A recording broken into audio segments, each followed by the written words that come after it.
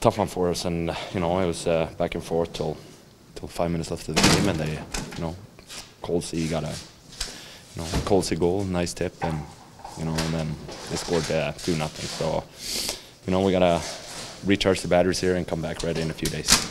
We were in it.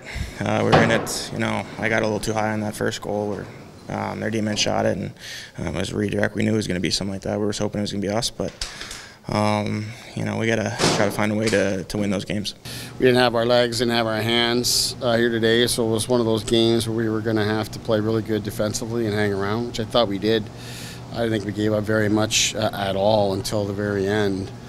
And you just got to hope that you can find your game and get a little bit of pace to it and get one to go in and get control of the game. We were unable to do that, and we cracked at the end and allowed them the opportunity to score 2. That's the game.